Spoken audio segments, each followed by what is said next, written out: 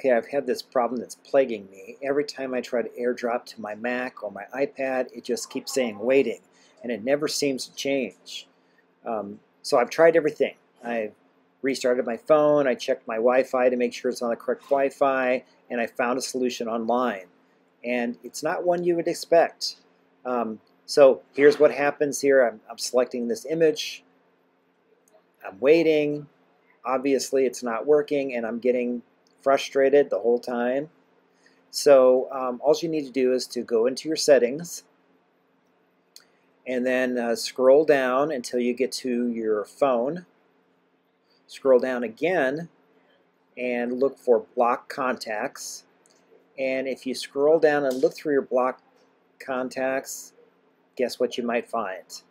I actually blocked myself somehow. I don't know how that happened, but I was blocked. And when I was blocked, I could not airdrop. So all I had to do was to edit that and remove that.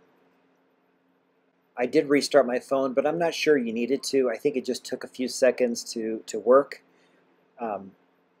But you could do that if you want to. I'm sure it doesn't hurt any.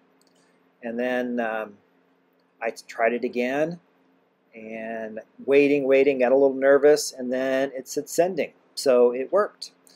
So I hope this works for you. Good luck.